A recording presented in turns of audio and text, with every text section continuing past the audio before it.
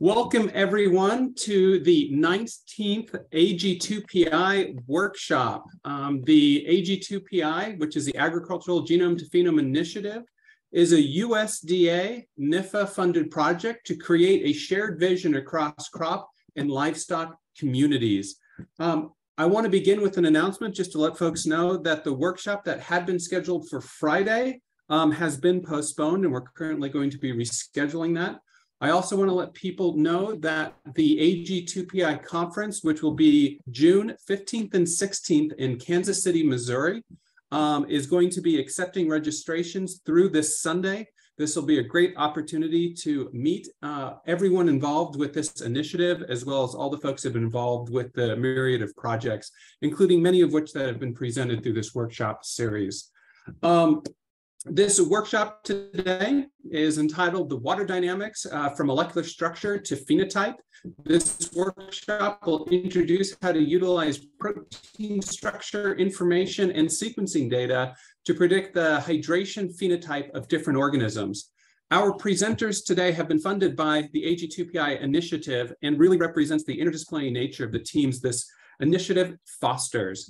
We have two first-year PhD students, Benjamin Romajenko, who is at the botany department at the University of Wyoming. We have Jose Ortez Soto, who's a first year at the City College of New York, also known as CUNY. We have two professors. The first is Marilyn Gunner, who's a physics professor at CUNY and a fellow of the American Physical Society, and Lena Godarno, who's an associate research scientist at the University of Wyoming, working on plant and environment interactions. For this workshop, we're going to request that if you do have questions for each one of the presenters, please put them into chat. They will either be answered in chat by one of the presenters or addressed at the end of that section. We also want to encourage people to sort of think broadly in terms of questions that can lead to good conversations to really leverage this diversity of expertise in our presenters today. And with that, it's my pleasure to hand it over to this team. Thank you, Eric, for the introduction. I think there was just one thing that was not quite right. That was, instead of SUNY, should be CUNY, right, Marilyn? Because it's the City College of New York. So yep. Just wanted to clarify that before I share my screen. Okay, you guys see my screen? I guess you should be able to, right? Okay. Looks great. First of all, I want to give a big shout out to the AG2PI community, because this really gave us the opportunity to start the transdisciplinary work, as Eric mentioned, with Marilyn Gunner in New York. And actually, today, we're going to take you a little bit through our larger picture of how we can utilize water dynamics to go across scale. So please bear with us, because there will be a lot of back and forth across scales. We're gonna do a lot of phenotypic talk, but then we're gonna dive into more of the molecular work that our students have been taking over during this past year. And then we're gonna circle back to actually show you how we could actually utilize water dynamics at the molecular level to implement our current phenotypic methods. So this is a little bit our workshop outline. And I'm gonna start immediately with a little bit of the background that led us to our hypothesis and how I, at the beginning, decided to reach out to Marilyn and see if we could work together. That was during the COVID time. So I actually never met Marilyn in person. So this is a complete online virtual collaboration for me. So as you all know, phenotyping, that is the quantification of some of the traits that we can measure from plants in order to know vigor and predict their behavior under different environments, has been really changing during the last years, thank you to a lot of technological advances. Here in these pictures, you can see some of the instrumentation and facilities that we all have been using, or some of you are very familiar with. So you have a multi-spec, a handheld fluorometer. There is an image from a thermal camera. There are then beautiful facilities that have a very large, a very big throughput, where you can actually measure the entire canopy in a very short time, such as the one in Maricopa, the facility that they have in Nebraska. All of this phenotypic information have been really important to increment the time of the measurements so that we can actually screen large population of plants in a very short time. This can actually has been really useful for any type of application, starting from the agricultural one that we are the most interested into, but also for forest work, ecosystem scale, and breeding purposes. What at the same time hasn't had the same pace is actually the hold on, let's see if I can change. Yes. At the same time, even if we have had such a great advances in the phenotyping methods, we haven't really advanced in the way we look at the data and how we can actually learn from these more or less informative traits. So it looked to us that many of us probably agree on this. Nowadays, we are still missing to actually collect very informative traits. And here, I want to show you this, if I can actually move my, okay, I think this would be better. Okay. Here, I want to show you this example of how hindered is still our productivity modeling right now. So even if we can collect a lot of data, we are still unable to actually predict really well. So our predictive power for productivity and fitness is still not at its best. So here on the right, you can see that there are two different cubes that are representing the fitness landscape that we could actually predict from different genotypes that are represented by these little stars on top at the bottom of these two cubes. The cubes are made up of different traits that we usually collect in phenotyping. So for instance, here we have the gross primary productivity, root to shoot area, and some hydraulic information such as the vulnerability curves. Some of these traits are very time consuming to measure, but even if we substitute these methods with the high throughput ones that I just showed you, right now it's still pretty, our power for predicting the change from well water to water limiting condition and see how these genotypes or species can change their fitness over different conditions is still not really predictive of what's gonna happen.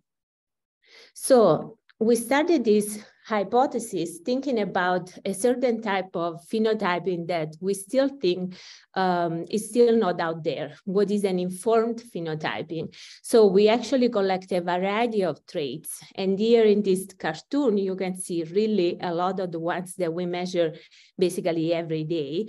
But in reality, we need to decide, we need to actually realize that some of these traits are not really predictive. They cannot help us into improving our models. That is actually what we want to do at the larger scale.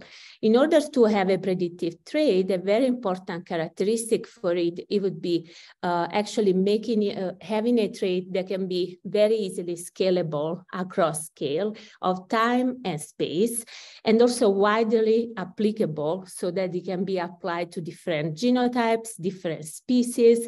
And even if you want to think a little bit in a larger scale, you can think of different organisms, even animals. Like we should starting to use something that can be really informative of what are the basic principles of biophysics that you could apply to any type of organism. Of course, the high throughput and the easy to measure traits of the current phenotyping are really important, but we need to make sure that they go hand in hand with the information that we are getting from them. Otherwise, we don't push the models forward. Some example of classic phenotyping, many of you have been using some of this instrumentation. You can see some gas exchange, so infrared gas analyzer to measure photosynthesis. We have a pressure bomb to measure water potential, a thermal camera, a fluorimeter, a multi-spec that is a integrated fluorimeter for also absorbance and other traits. But even when we just measure leaf area using some software like ImageJ or even more simple than that, what I start really thinking about is that there is something that connects all of these traits that we can measure. And what actually connects all of that is that in reality, what we are doing is to some extent looking at the water dynamics inside the plant. And I'm saying plant, but you will see by the end of this can be applied even to animals. And our community is actually really interested in something that can go across plants and animals. So I started to think that when I measure gas exchange, I'm actually looking at an exchange of water, right? I can measure stomatal conductance, how water vapor is exchanged through the leaves. When I measure water potential, it's nothing else than how the water is coming out of my stem or leaf or any other part of the plant. Thermal images also give us an idea of how water is moved throughout the leaf architecture, for instance. And then my attention was going much more over the years, because that's one of my focuses, chlorophyll A fluorescence, how chlorophyll A fluorescence that I was measuring through these fluorimeters was actually linked in some way much more than just a mechanistic link between the chlorophyll A fluorescence and the water dynamics. So water dynamics here, we just are thinking of that as the movement of water molecule throughout the body of a plant. This is how we started looking at it. So for some data that actually sort of reassured me that there was something much more than a simply disturbance of water to the signal of fluorescence. I'm gonna walk you through some of our data during the last few years here in Wyoming. So here on the left, you can see, for instance, for the gas exchange measurements, we were having, on the y-axis, you will see, you see the leaf gas exchange for CO2, and those are represented in green. And then you have in blue, the night respiration, leaf water potential infusion. And then in this little inset, you can see the stomatal conductance. This was an experiment run on the species Brassica rapa, and we were following all of these traits over the time of drought. So everything seemed, of course, to be affected as we expected by the change in hydration of the leaves and the plant itself. But then we measure many other traits other than the gas exchange that is also very low throughput. So it's really time consuming to actually measure. What we start looking with particular attention was, in effect, fluorescence. Fluorescence actually was, we concluded from that study, that was the most proximate trait to predict mortality. And in fact, in this other graph, you can see that beyond just some different genotypes of Brassica rapa, but also with species coming from the field, such as different varieties of Pinus, we could actually see that fluorescence would decrease with a very nice correlation with membrane leakage. So fluorescence signal itself is in some way mechanistically correlated to the death of the cell. So we were going down to more of a cellular level at that point. Continuing on this, we actually also showed that chlorophyll A fluorescence was really robust. Doesn't matter with what instrument we were measuring it. So we really utilized fluorometer with the ones that are integrated with the Liger system. We measure with the multi-spec, FluorPen, FluoCam, any of the different type of fluorescence, and also different scales. And we were always getting this sort of relation with the water. And another important thing is that it was highly robust, this correlation was really robust across species, genotypes, and time. So in this graph on the left, you can see that fluorescence was actually varying over the season for subalpine fare that we measure in the field. So even when you measure needles in the field, you can see that there is this nice dynamic of fluorescence over the course of the year. So as you all know, during the winter, of course, the needles will be shut down and we have a low level of fluorescence, but then you will see the increase of water potential in this inset that will correspond to an increase of fluorescence back into the spring.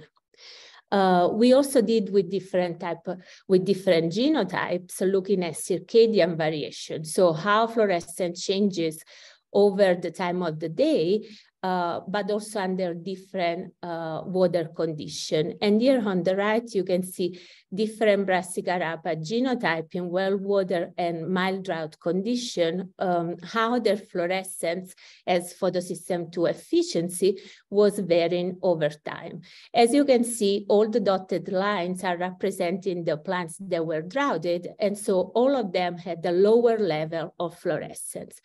So at some point, I really became kind of obsessed with this idea of the water being really mechanistically linked to fluorescence. And so I started measuring pretty much anything I could from any species I was finding for our experiment. And you can see here, we did it with like stems of the Brassica rapa from flowers, from different pinus, from sagebrush, aspen, so really different species that we were utilizing from both lab and field condition.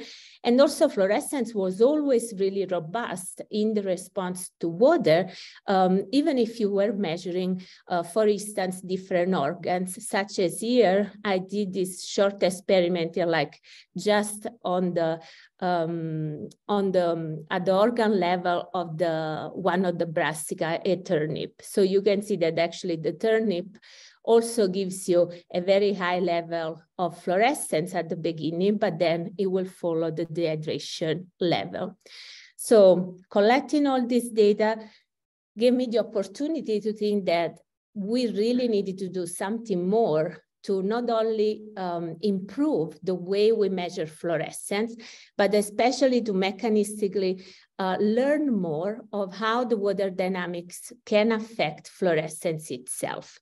Just to brush up a little bit of where fluorescence is coming from, here we can see that there is a thylakoid membrane. So our photosystem 2 is embedded in the chloroplast. Of course, photosystem 2 is the site of photosynthesis, but especially is also the site that we measure when we take fluorescence measurements.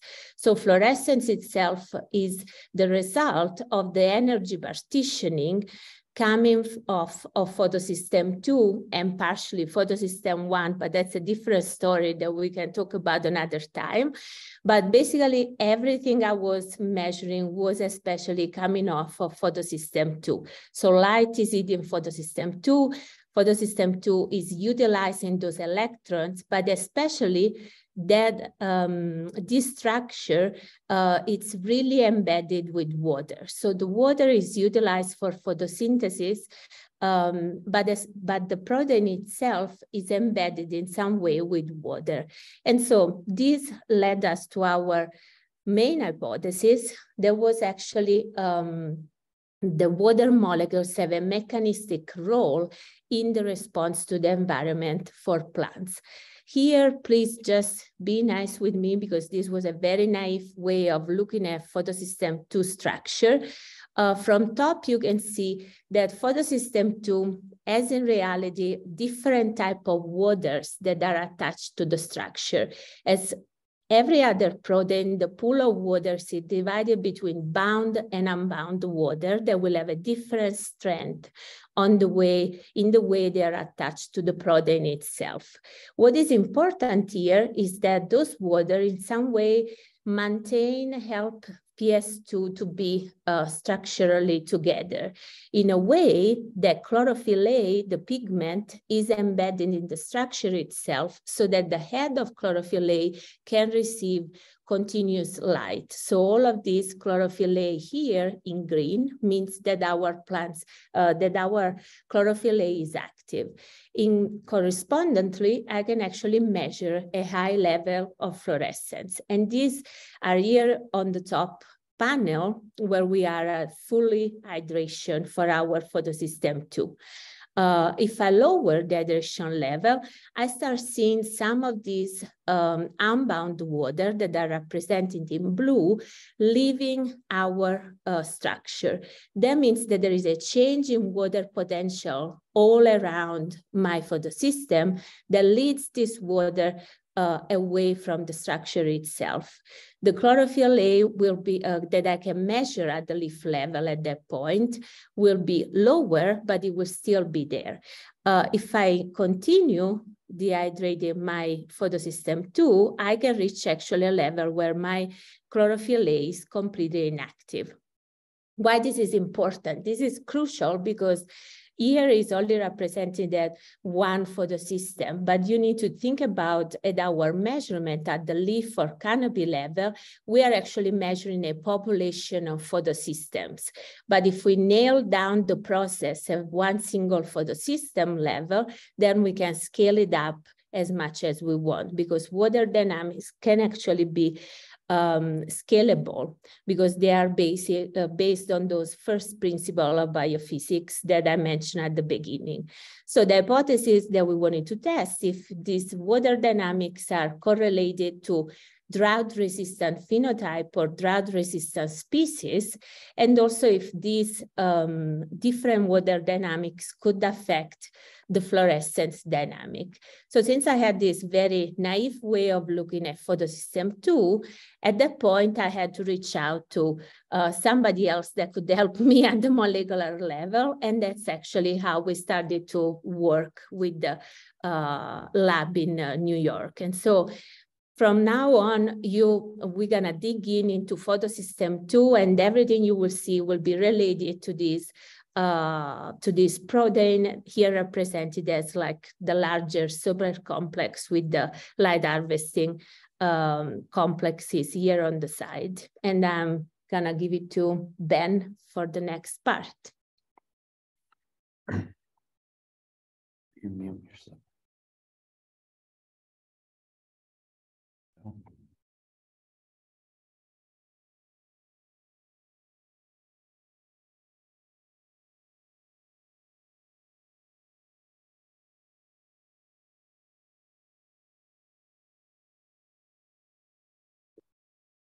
And so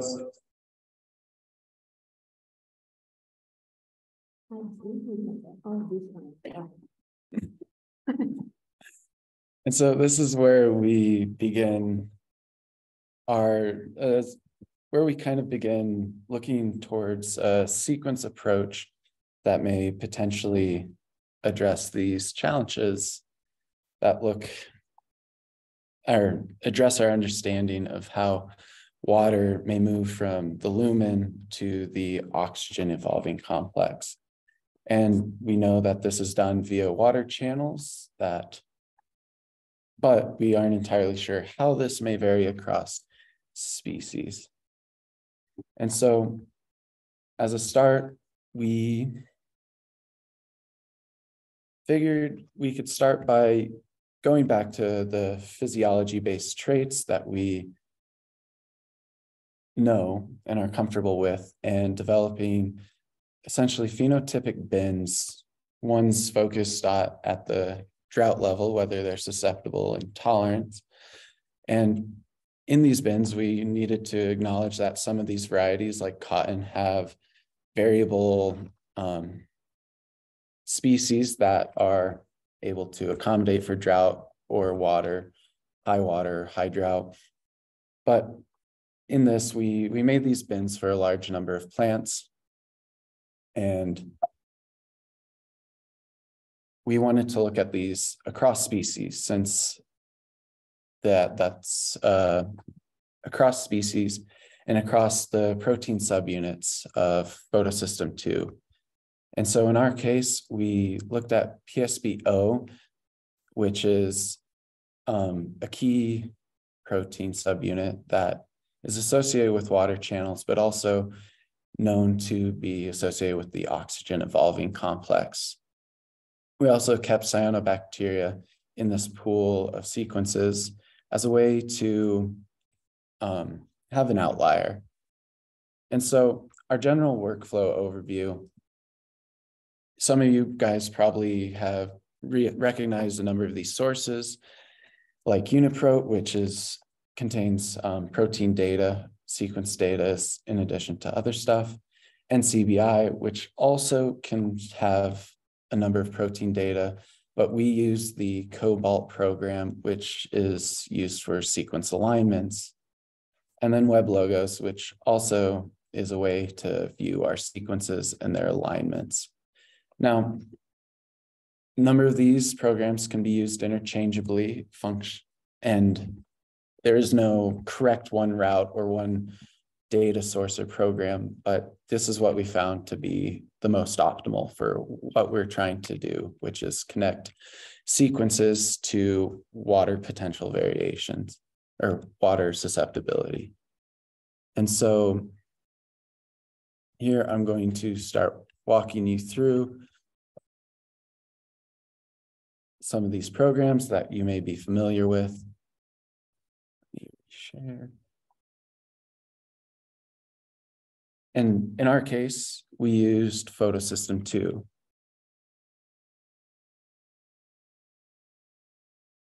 And so starting at UniProt, we want to search for a protein of interest.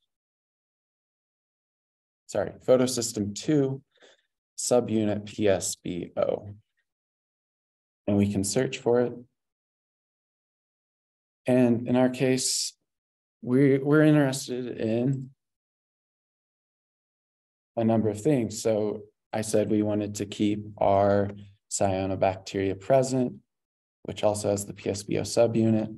And then we want a handful of plants, given our main analysis did a large number of plants and as many as we could collect essentially through UniProt. And so right now we have spinach, we'll use garden pea, we use that as a structure later on. And we can also include potato. So 5 is enough for this example. And so we want to download this as a FASTA file. We can take a preview of it and we see how that's structured. You have your sequence identifier being a line of, and then you have your sequences following that. And then it's repeated for the next, which is spinach, and the next. So we download that. And what we did in our case was we went to NCBI's Cobalt and we uploaded it. And so again, we run this, which I'm sure some of you are familiar with, and it gives us how the sequences are aligned. And so regions of gray are non-conserved regions. Regions of white are just not present in some of the sequences. And regions of red are regions that the sequences are conserved between the organisms of this subunit. And so we can change this a number of different ways to look at freak differences, a number of different things like hydropathy, so whether the amino acids like water or not. But in our case, we can also look at the frequency-based differences. And so in the same section that we saw a lot of conservation, we can see in gray, there's the conservation of the amino acids as they're all the same across organisms. But we can also see the amino acid locations where the sequences are different. Light red being minor differences and dark red being larger differences. And so Cobalt from the same place, you can take these sequences and have the output be a phylogenetic tree, which can be great for looking at essentially the evolutionary history of these organisms and these sequences. And we can see, as expected, T. volcanis is on its own branch evolutionarily compared to the higher plants, Arabidopsis, spinach, potato, and pea. And I'd like to note that in this case, we have couple organisms that we carry through in structure are Arabidopsis and pea. Arabidopsis we decided was drought tolerant and pea being drought susceptible. And we see that they are essentially on different branches, which is pretty good for indicating the orientations. Now going back to our slides,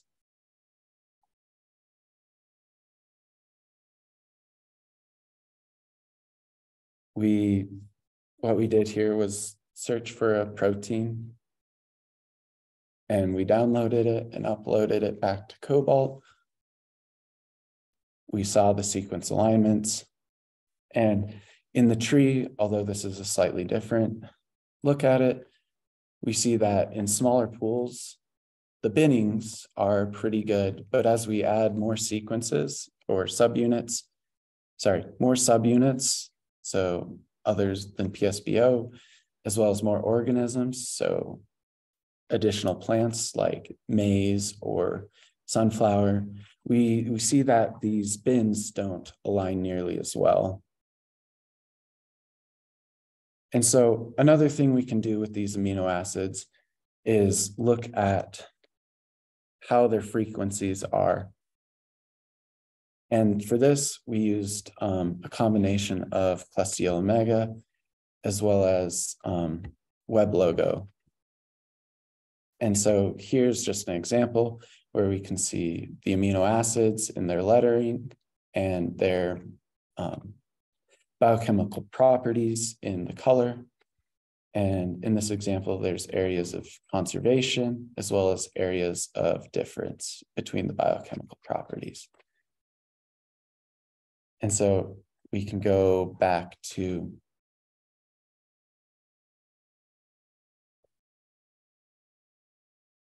the Klestiel Omega program, and we can take that same FASTA sequence we got from UniProt, upload that, change the output format such that it'll read into Web Logos cleanly, and we can submit it.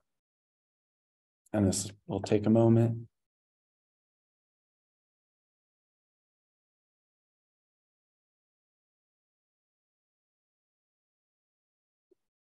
Okay, so here's our output, and we see that where there's sequences, there are areas of alignment.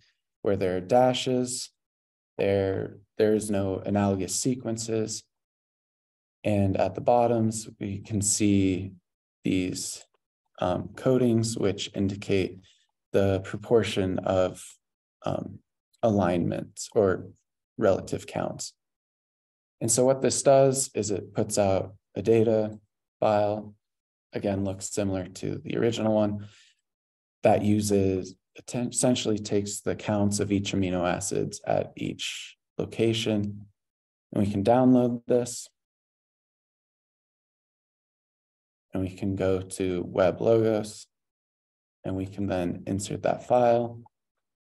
And we want to change a couple things, reading in amino acids, make it so that it's not as squished, and we can run this.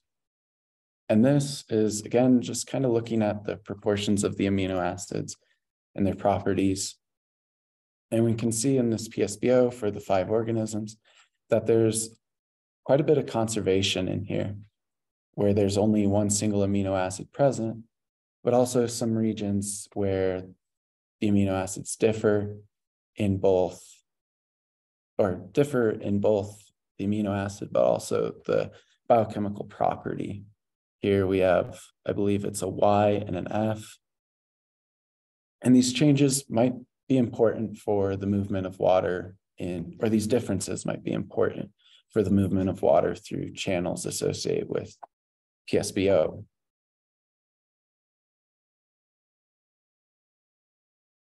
So again, here's the basic steps for looking via web logos.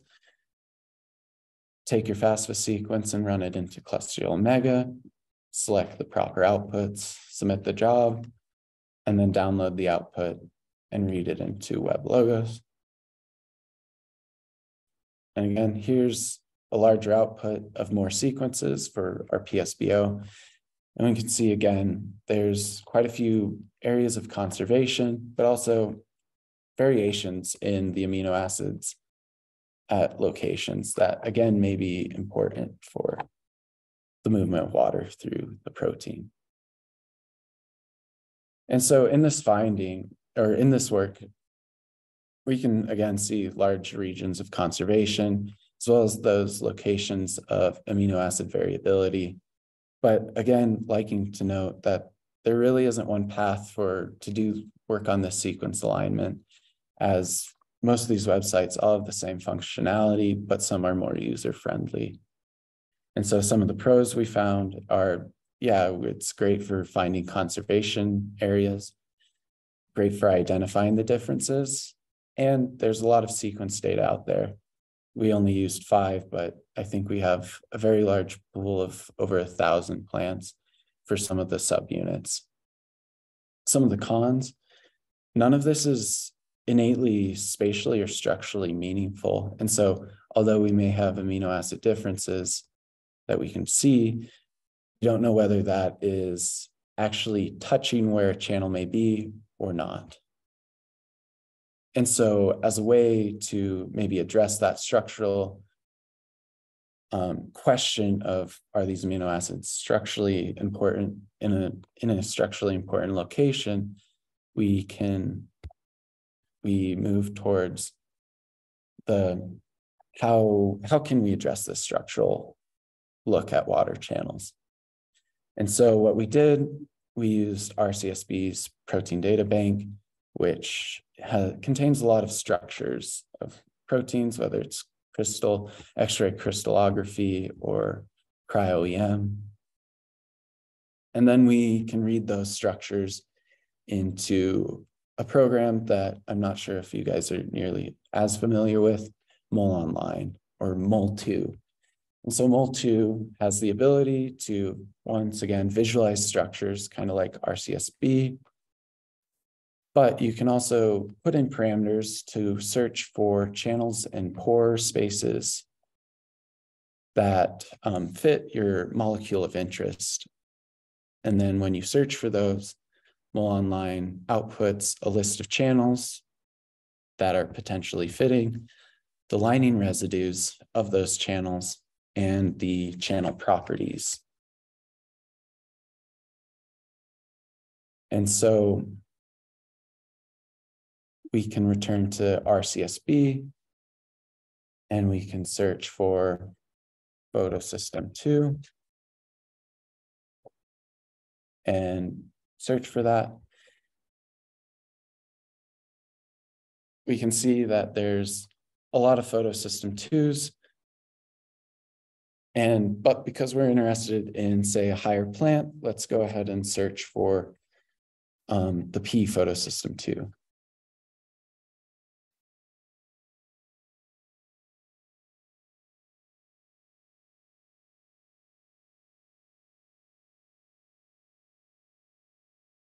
And so a number of things in this. We have a fair number of structures of photosystem 2, but often there's some issues with the resolution. Ideally, we want a very low resolution or a high resolution structure, which means we want a low angstrom value.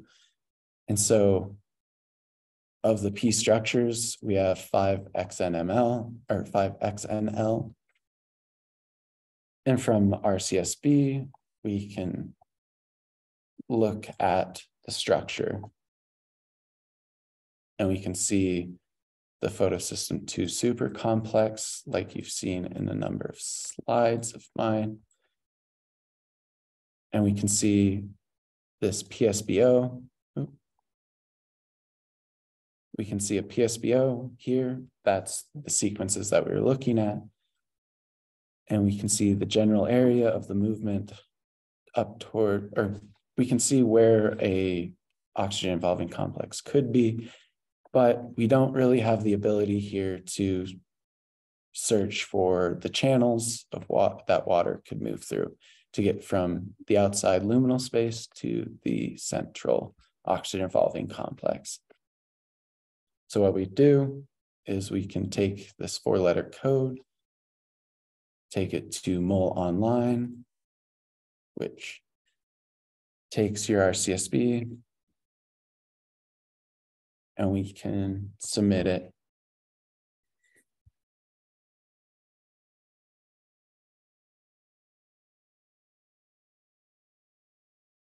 This can take a while. Hopefully the server isn't being bogged down.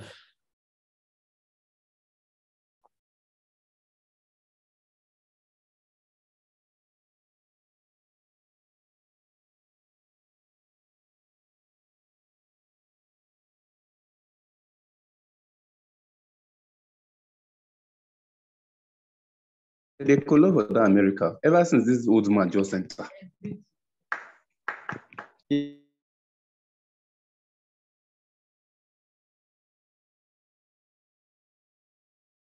Okay, so once again, we can see our photosystem 2. There's also, because this reads in slightly different, we can see a lot of the heteroatoms like chlorophylls present in the structure, which, although are interesting, in some cases, it's visually impairing here. So we can go into our utility menu, click on the heteroatoms, and we can hide them. And so again, let's orientate this a little better.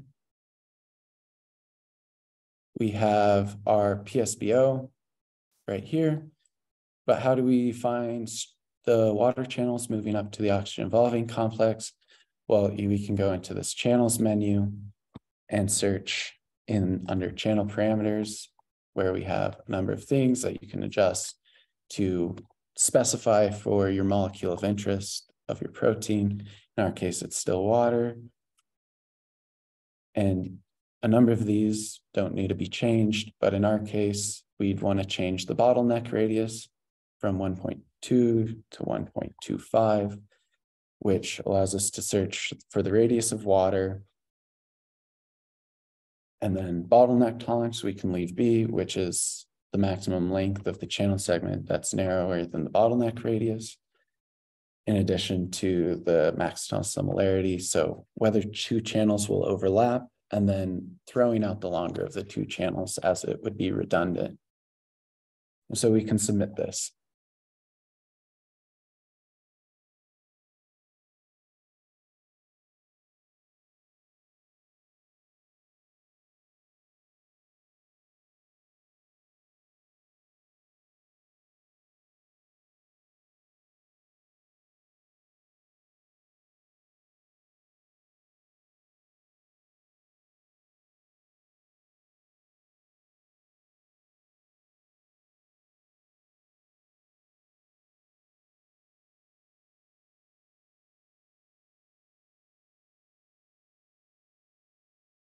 So sometimes the channels pop up, but other times you have to go into the channels tab and highlight them, turn them on.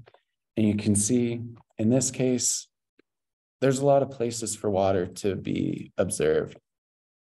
But more often than not, we're not really interested in these auxiliary waters that are part of the more super complex. We're interested in these channels near the PSBO and the other subunits that are associated with the oxygen involving complex.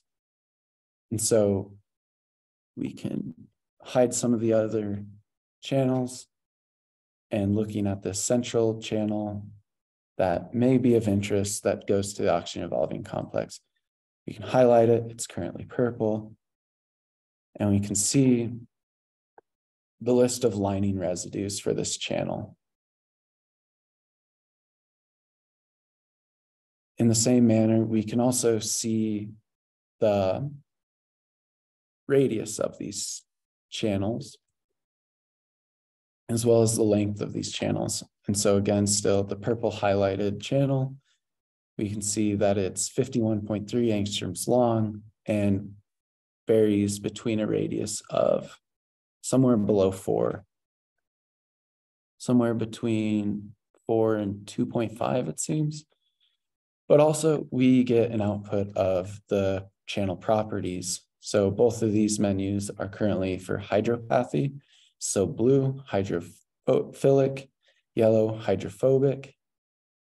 But we can also select a number of different things like charge, ionizability, positive charge, negative charges, as well as polarities, mutabilities, and some things associated with lipids and solubility. So we can also look at polarity, things that might be important for the movement of water. So taking this back to our presentation, we can also use take these outputs across a number of different organisms for their photosystem 2 complexes. And we can see that between P, Arabidopsis, and the T. volcanus cyanobacteria, we can see that their water channels do vary quite a bit around the oxygen involving complex in both structure, density, and path. And some things we decided about Mole Online 2 or Mole Online was that it's really good to find a lot of places that water can fit physically.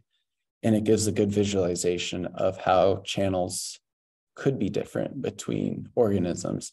And it's really easy to use. Some of the cons we find is that RCSB has a very limited amount of higher plant photosystem 2 structures, most of them being P, or Arabidopsis, and spinach, also at low resolution. Online also gives out the biochemical properties, but it doesn't really take into account the biophysical properties that whether water might actually want to be present in these locations. We also find that the export of data to then use in other systems like R can be quite complex and not very user-friendly or time efficient. And we also found that the water channels of T. volcanus, the outputs of Mole, only align 33% with other published water channel data. And so that led to question whether it was a good viable option for our use of searching for water channels. And so we wanted to do a little more validation of Mole Online to take into account some of the biochemical properties that for the placement of waters in these channels. So we, again, decided to collaborate with the Gunner Lab and try and use multi-conformational continuum electrostatics, which will be addressed by Jose. Okay. Can I share my screen? Yes. Okay. Thank you, Ben. Let me just share my screen real quick.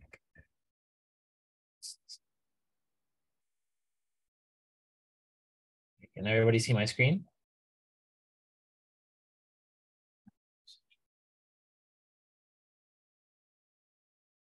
Can everybody see? Yes, looks good. Well, good afternoon, everyone. My name is Jose. I'll be talking about how we use crystal structures to build the water channels using simulations. So a little recap. Photosystem 2 is in the chloroplast. It's part of the electron transport chain, and a byproduct of PS2 transporting electrons through the electron transport chain is that water is oxidized into molecular oxygen. Why are we interested in these water channels? Well, in a short span of time and seconds, hundreds of waters go into photosystem 2. The catalysis occurs, and you get 4 hydrogens out and the molecular oxygen for every 2 waters that come in. We're interested in how the water gets in and how these hydrogens leave. As Ben mentioned before, why are we not using mole 2 instead of another, and why are we using mole 2 and why are we not using mole 2 and we're using a whole nother program? Well, as Ben mentioned, mole 2 is not very good on reproducing data on published water channels, so we had to change strategies. So how are we going to find these water channels? We know that hydrogens move through water channels by hydrogen hopping. You can see from this image here that one hydrogen can jump from one water to another. They can also do this with residues in the water channels. So in the sequence, we want to look for residues that interact with these hydrogens. They create hydrogen bonds, and we want to identify them. You can see here that this glutamic acid is interacting with this water, creating a hydrogen bond. So we want to look for residues that do that type of interaction. The tool we're going to use is MCCE. MCCE allows us, it was a code, first of all, developed by the Gunner Lab. MCCE gives us an output on which residues are interacting in hydrogen bonds. They give us a hydrogen bond network and helps us identify these channels. There's 3 types of channels that have been identified in PS2. There's the broad channel, there's the narrow channel, and there's the large channel. So how do we prepare these structures for to be analyzed in MCCE? First thing we need to do is we need to download our structure from RCSB. It's the 5XML PDB file. And the next thing to do is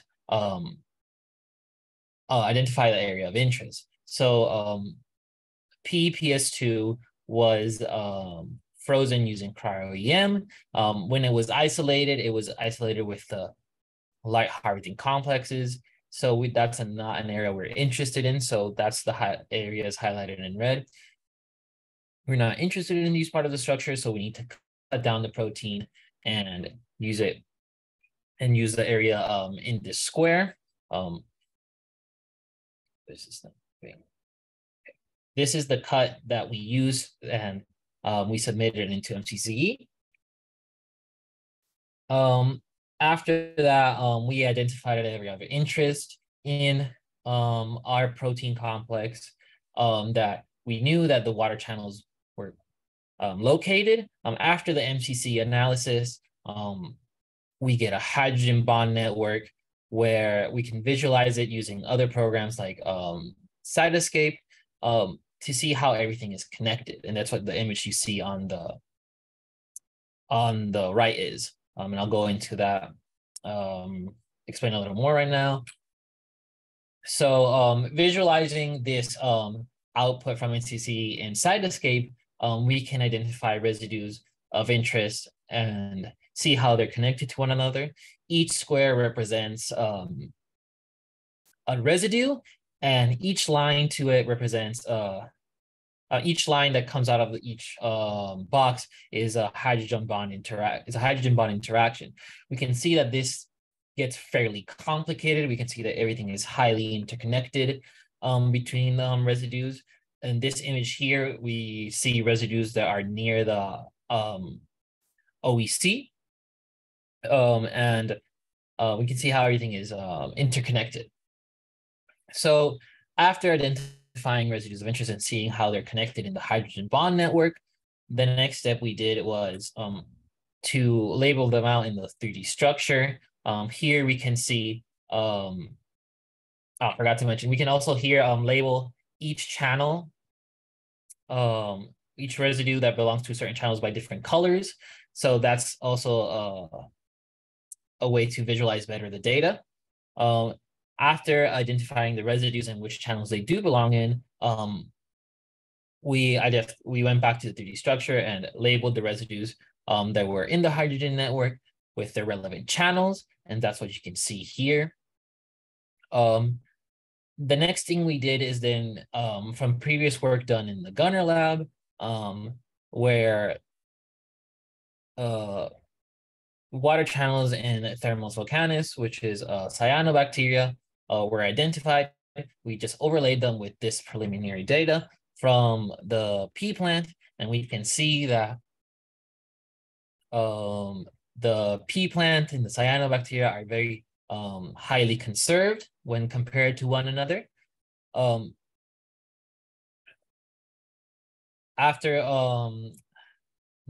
This is very preliminary data. When we ran these simulations, we didn't have waters inside the structure. So we know once we add more waters into the structure, there's going to be more connectivity between residues, and we're going to see a more complete hydrogen bond network inside this protein. And this super complex, my bad. So the next steps would be to add waters into this structure to see higher connectivity between residues. As been mentioned before, we also want to look at different crystal structures of higher plants to find similar channels. And another thing we want to do is run simulations under different parameters, such as different pH levels and pressure. So I'll hand it off now to, So if anybody is interested into MCCE and downloading it, we have a GitHub where you can get the software. Also, the visualization of the hydrogen bond network is, we use a program called Cytoscape. It's free to download too. It's open to public. And yeah, so I'll hand it off next to Dr. Gunner, and she'll talk about the sequence differences between similar channels.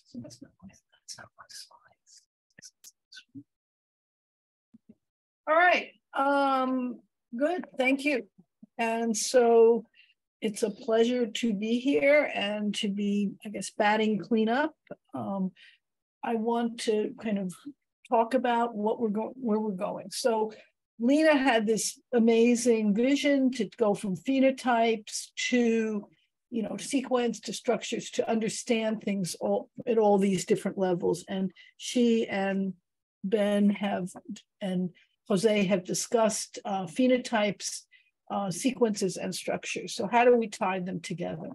And so what I want to show us is a little bit, again, preliminary path to take the structure analysis to identify regions of the structure, and then to look at the sequence variation. And then at the end, I'll come back a little bit to think about how we might bring the phenotyping back into this. So this is what Jose has shown us. The mesh is from Divyamata's work in the cyanobacteria, and the spheres are from the first looking at higher plant water channels, and they seem to be remarkably well conserved. And we'll see as we continue this whether that continues to be true. So these are these two PDV files that we're using.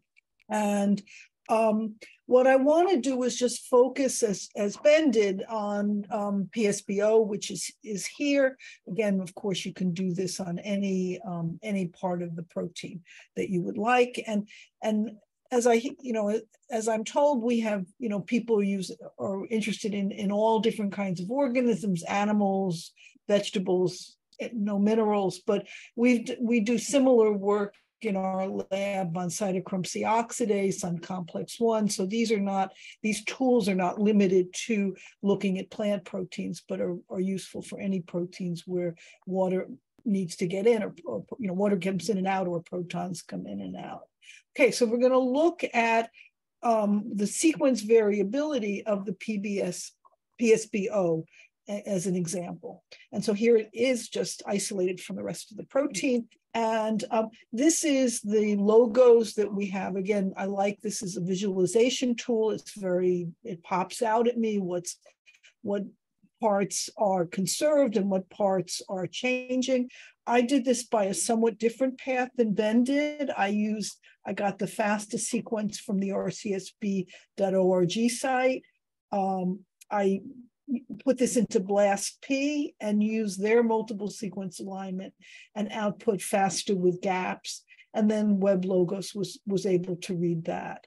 But the problem is, has been said, is not connected to the structure, and it doesn't highlight, we don't know whether the regions that say Jose found as being part of the hydrogen bond network are in the regions that are variable or in the regions that are conserved. So how are we going to do this?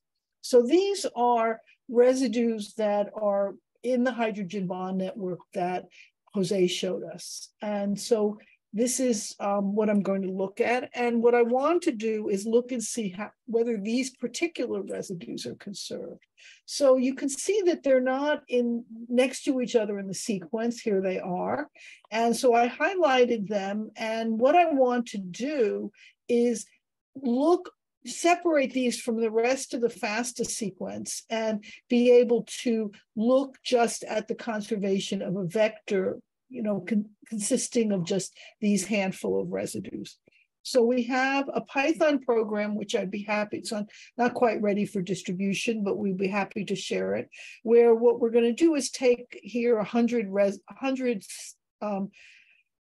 sequences and ask just for these few residues. We're going to pull those strings out of the whole sequence, but pull the amino acid which is aligned with, say, this glutamic acid or aligned with this aspartic acid, and see how those particular residues are conserved in all of these sequences. And what we find is, woohoo, they're all like completely conserved. So that actually is good on one hand, because it says, well, Jose and MCCE and Ben found residues that are likely to be important because they're highly conserved. We have that feeling that things that are conserved.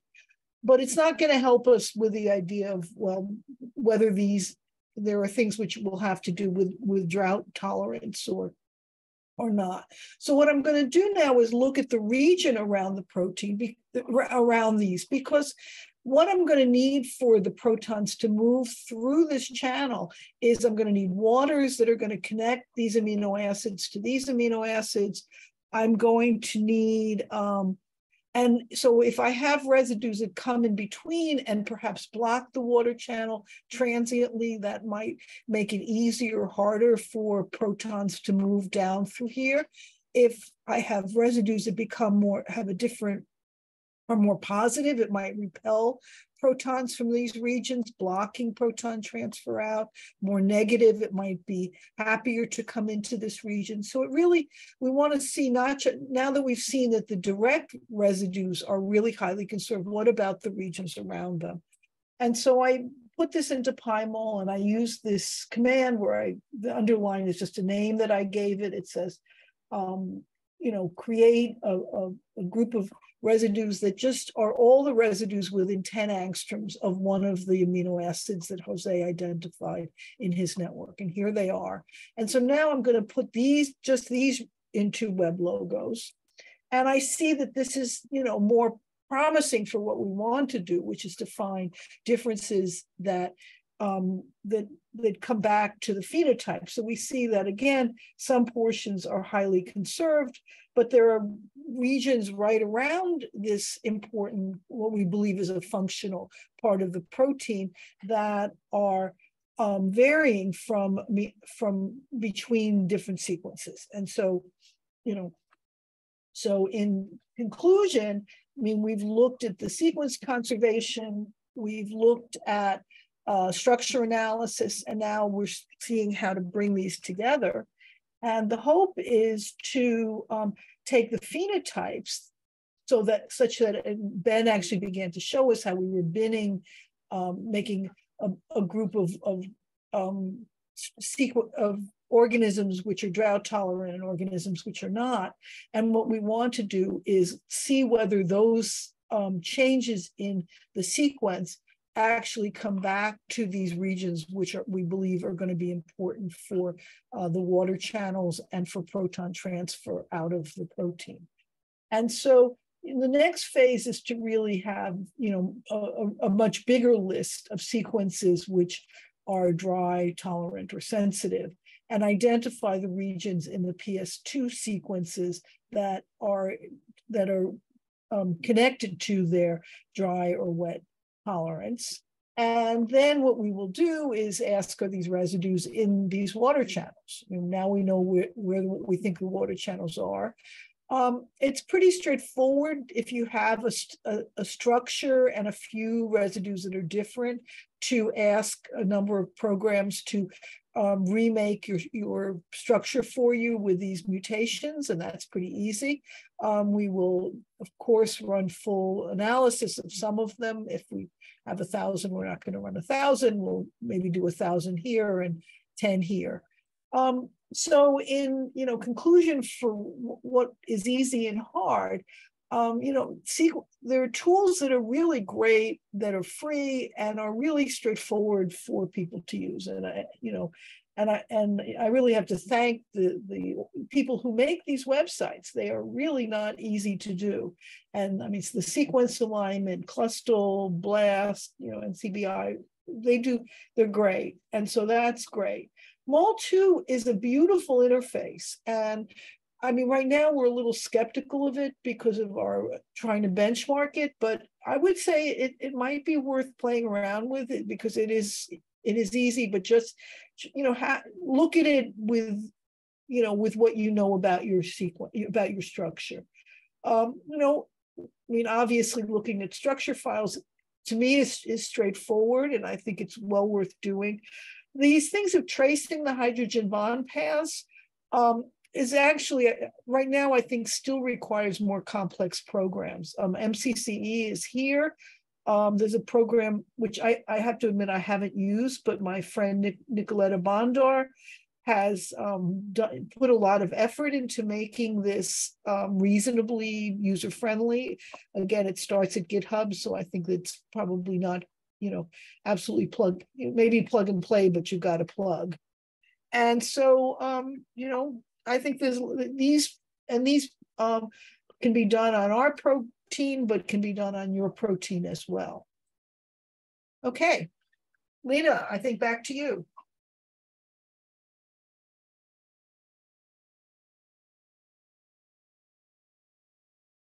Okay, I think I'm gonna wrap it up and take it back to the phenotyping at the larger scale, with some take-home points and some of the products that we're gonna have from this seed grant from the AG2PI community. So first of all, I just wanna say once again, thank you to the AG2PI, because it really gave us the opportunity to work on this type of interdisciplinary flow that was kind of hard at the beginning because of the lack of some unique platform. But to give you some of the takes home, what we have learned so far is that water dynamics can actually be one of those highly predictive traits, because if you think about its a scale invariant property, they can be easily scaled up and down. Since it's actually based on principle of biophysics. So the water dynamics we have seen that can vary, and it can be informative of different genotypes. We have given you some example of how different those water channel, and so the amino acidic lining. You are not seeing the slides? Let me just stop for a second, because you are not seeing the slides, looks like. Can you see it now? Okay. So too many windows, I guess.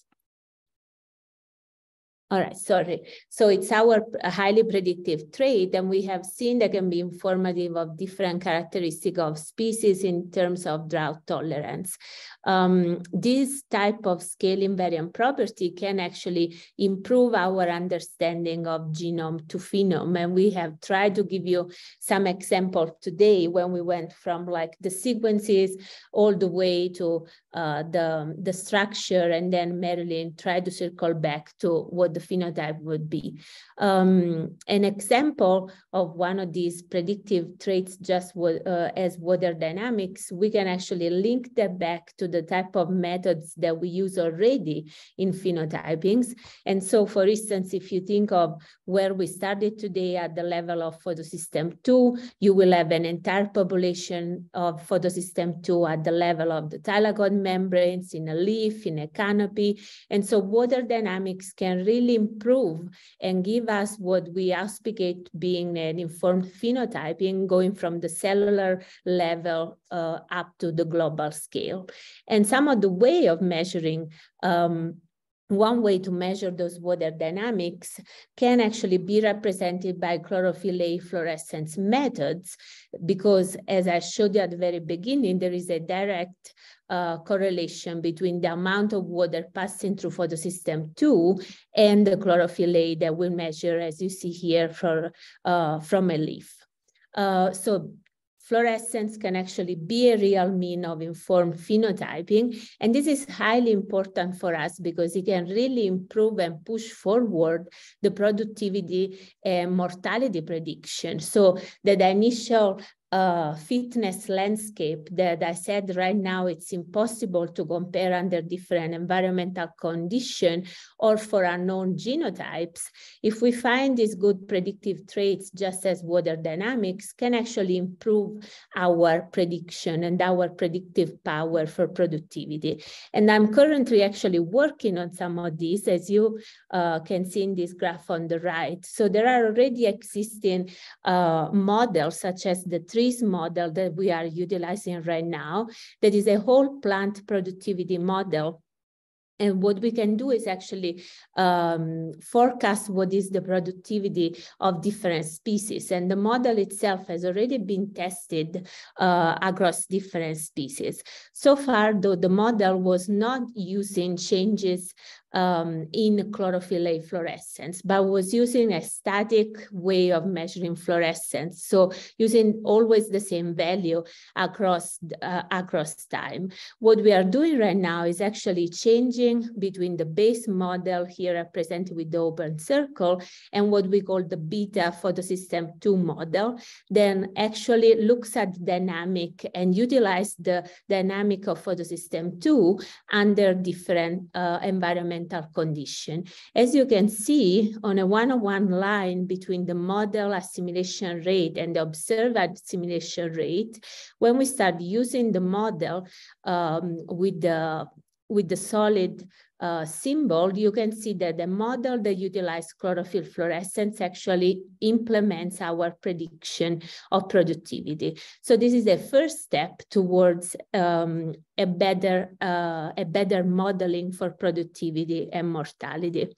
And then, just as Marilyn already mentioned, for all of you that have been watching this video, will watch it later, what our work really wanted to give you is sort of a pipeline and how to go across different software and platform, trying to modeling from the sequences through the crystal structure and make connection with the actual phenotype that we measure.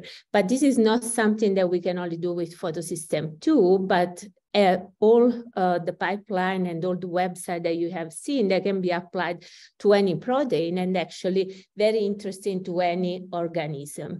So we really need to push our community towards a unified type of pipelines that we can all try to utilize. And this is one of the reasons why I'm the most grateful to this community to give us this opportunity to start working on these.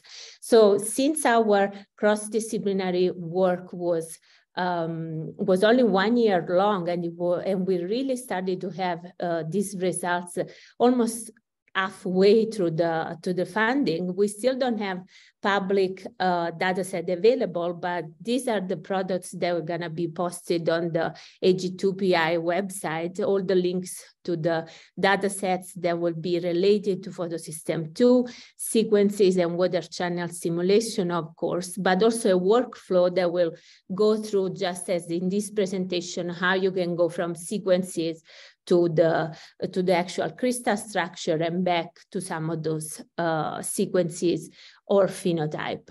We are planning to have a manuscript on what Jose started showing you, so the differences and similarities between cyanobacteria and dire plants in water channel. That seems to be something that is still not out there. And then hopefully we'll have another manuscript where we're gonna focus on the characterization, phenotypic characterization from the sequence and channel differences. So really get back to the phenotype picture of how plants are more or less drought tolerant. And hopefully if Marilyn is still there to support me through another grant, we'll see if we can actually write another cross-disciplinary proposal. And in this case, we are actually been chatting about pulling in some other collaborators that could actually work with the new organism that we haven't worked yet, and actually focus a little bit more. I would be really happy to look more at an angle that pulls in more of the phylogenetic and the evolutionary history of this water channel. And as I said, all of this will be posted along with this video on the AG2PI website. Thank you very much. I don't know if there are questions.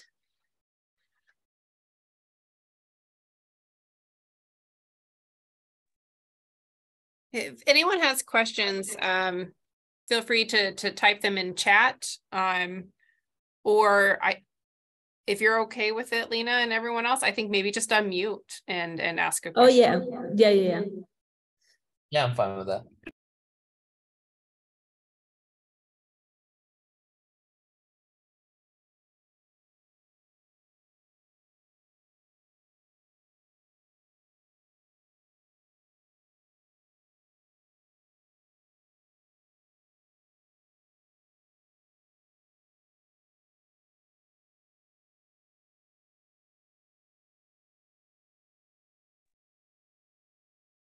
Not sure if everyone's being shy or if you sufficiently answered everything.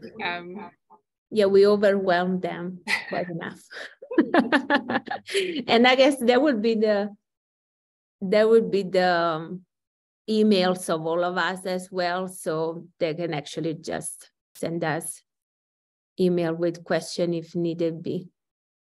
I have a question about in terms of drought stress measurements. So I think based on my understanding, you want to kind of like try to correlate, the photosystem 2 or chlorophyll A autofluorescence to water dynamics. But in order to kind of like addressing, I guess, the different like drought stress, like there are people who like I saw that you use kind of days after stop watering as the measurement for drought. But there, again, I don't know if there's a more specific measurement, like some people use like soil water content, or is there a more quantitative measurement for like plants going through drought? Because maybe like just the drought, like the days after stop watering, it may not translate to the same like hydraulic pressure or anything for different plants. Yeah, absolutely. And in our lab, actually, we do utilize a variety of methods to look at how the plants will actually be droughted over time. So the way I represented it was just to give you an idea of how that progressed. But of course, we monitor the soil, the volumetric soil water content. We also have other means, such as looking at the impedance at the leaf level.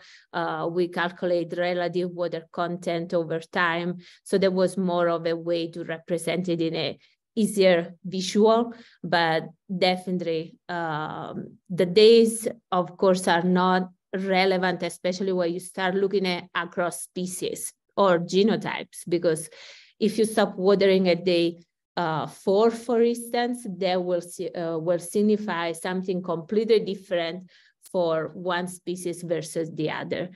So we are actually utilizing different methods that are more fit to actually express drought tolerance.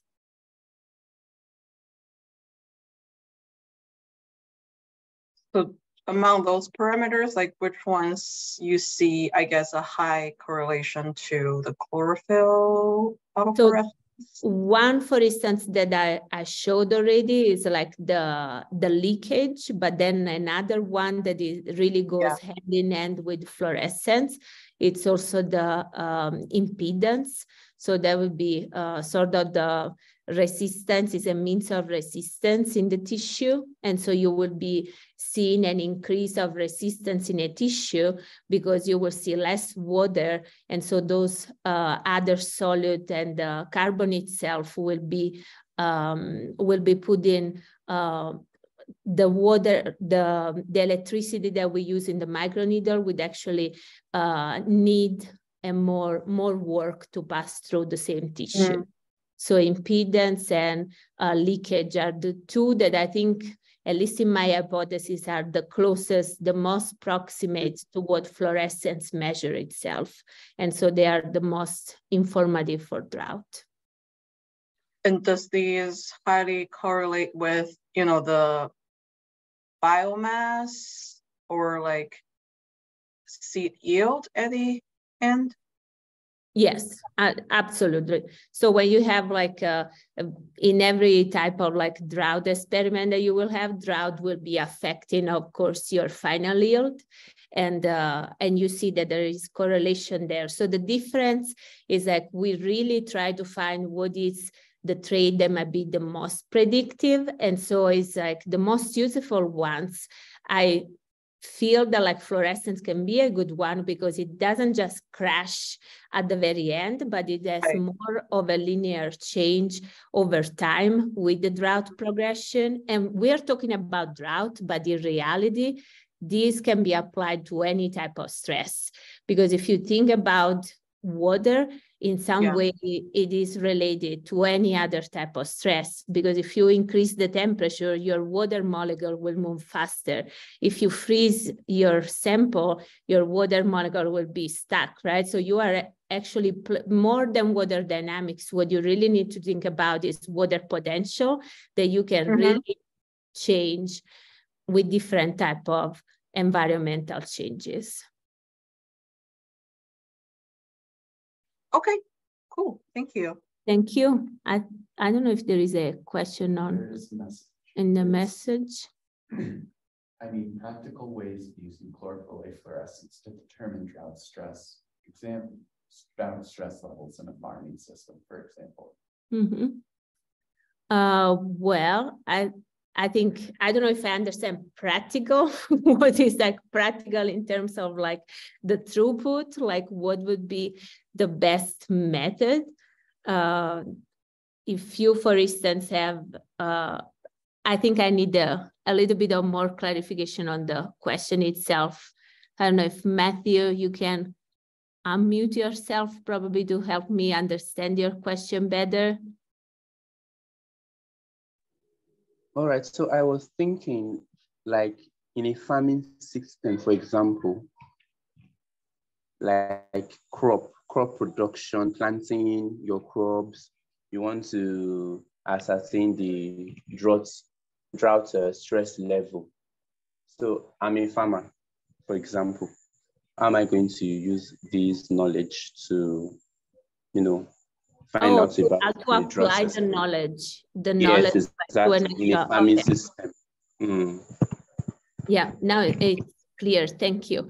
So for instance, one great application of all these studies, the way I'm envisioning it, it would actually be in water management itself. So let's say if you have like, if you are in agriculture, you have fields, or you are interested in how to manage or save water for watering a field, what you can think about, it could actually be monitor one means of drought stress, such it can be chlorophyll fluorescence. And nowadays, as I showed some of those very portable instrumentation, some of them can actually be, they are pretty cheap to buy, and you can even like share data like with other farms. There are actually projects online that are trying to do that. So what you can do is utilize chlorophyll A fluorescence as a monitor that will actually predict how you can use your water, right? So as soon as you can see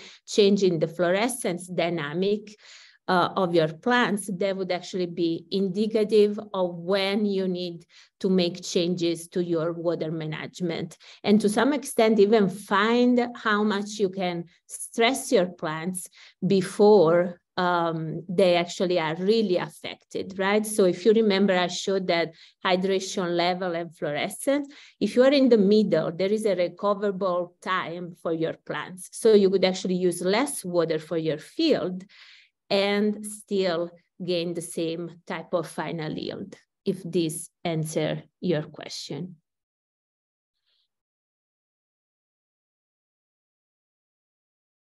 I hope it does.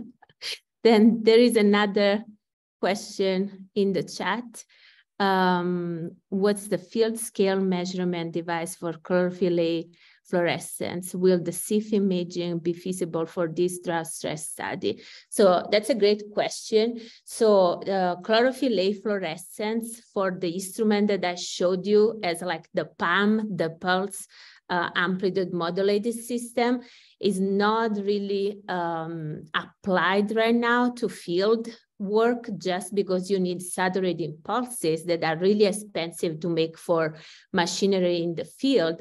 But what is important is that the fluorescence itself and the connection to water dynamics, that would actually stay exactly the same as we have showed you for the chlorophyll A fluorescence to any other type of fluorescence that you would receive in and around photosystem 2. So CIF actually would be feasible at the global scale even for this type of drought stress, because the water will have the same influence biophysically that it does on the chlorophyll A fluorescence.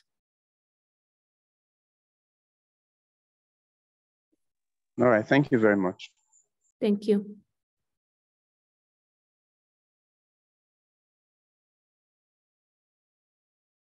I have another question about, so I think we have been mostly talk about like drought stress. What about like overwatering in terms of like, like waterlogging? Do you see the same correlation with the chlorophyll A autofluorescence when it's kind of like waterlogging stress?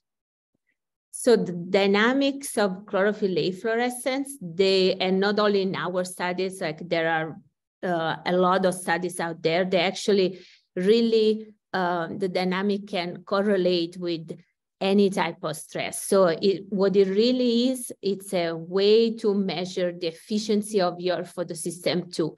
And if you are either underwatering or overwatering your plant, you are actually giving too much water or too little water to your photosystem 2. So as I mentioned before, if you have different types of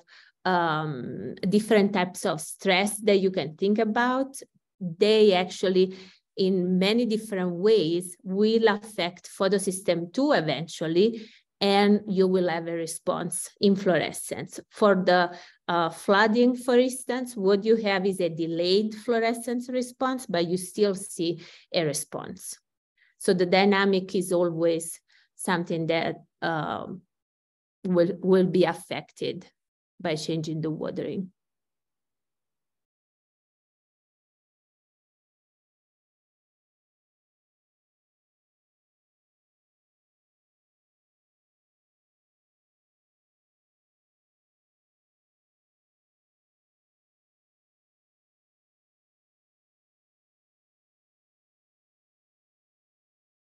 Do we have any further questions?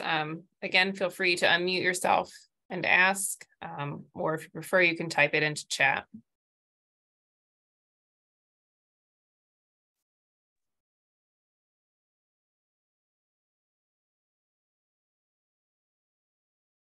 So I'm just gonna keep asking. That's I great. guess, thank you, actually. I guess in terms of, changing in water potential, like what's the changes on like the molecular level? Like is the interacting like between hydrogen bonding, or are there actually also maybe conformational changes of the water channel in the, the thylakoid membrane? So I can answer half of it. So up to like up to like the cellular thylakoid membrane, and then I leave it to Merlin and Jose that will give like more of an idea of that. But conceptually, yes, when you change water potential, you are basically either pushing in or taking out like waters from your system to some extent. And then of course will affect those polarity and every, and we'll actually have some conformational change at the end that Marilyn can really tell you much more about. Yeah, this is interesting and challenging to model, because I haven't found people who are doing water pressure in simulation methods. So we have some ideas about how to do it. But the fact is that we would, there are certainly water positions in the channels where water is more tightly bound and others where they're less tightly bound. And if water is pulled out because the water potential, because of drought, and waters begin to leave photosystem 2, for example, that will certainly lead to changes in the structure. And so to do this, you need to model it. Even in standard wild type photosystem 2, we see that the water chains are broken. If we've run molecular dynamics and looked at the water the hydrogen bond connectivity in molecular dynamics, that gives us a feeling of the dynamics. And what we find is that we see breaks in the chain, and that would mean that it would be very impossible to get a proton out that channel for that instant. And so I'm expecting that some of those breaks will be, perhaps it will be harder to make those breaks in in drought tolerant proteins than in not. So that would protect them from, or that the water might be more tightly bound in drought-tolerant plants than not. But this is something we don't know yet. Yeah, that's true. So I'm just wondering, could there be, like maybe hydrogen bonding or some other types of bonding formed between, the water and the proteins of the water channel? And, when the plant's going through drought, it may cause this conformational change of that channel. Right? I would agree with you 100%. I would say exactly the same. Okay, but it just need more data and more modeling to actually test that. Okay. Yeah, we have it in our heads. Now we have to get it, find some way to and that's, it's yes, but that's, I think that's the model that we all have in our heads, and I do as well as you. Okay. And then the last thing, we're going from atomic level intuition to full plant intuition, and we have connected intuition. So I think that this is what we're supposed to be doing. Yes. And then it goes back like to the way we measure it, like at the leaf level, right? Because you should think about like a population of photosystem 2, and then you have a population of leaves, and that's why we talk about the scalability of this type of approach. We also wanted to point out that, Lena has come to think about photosystem 2 largely because of this is the proximate cause of the fluorescence, but obviously there are many other, the electron transfer chain can change its dynamics, and that changes the non-photochemical quenching that occurs. We have many other things that can be important for how plants deal with water stress. And, so I think we're looking at this as a pilot to say, okay, we can go from the phenotype to to separate the genes. We can see which part of the proteins are important and see if they correlate. But if they don't, there's no reason that we can't say hop to another protein and say, let's look at where we see the genetic changes, the sequence changes that correlate with dry and wet, and then come back and look at those proteins, look at those sequences, those structures.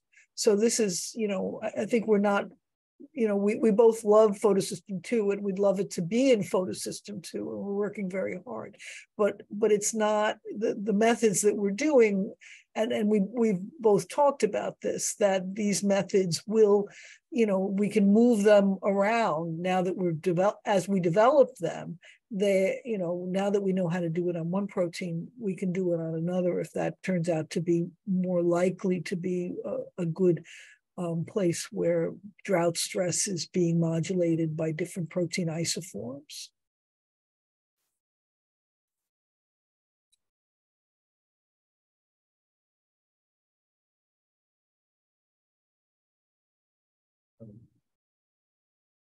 Any final questions or comments?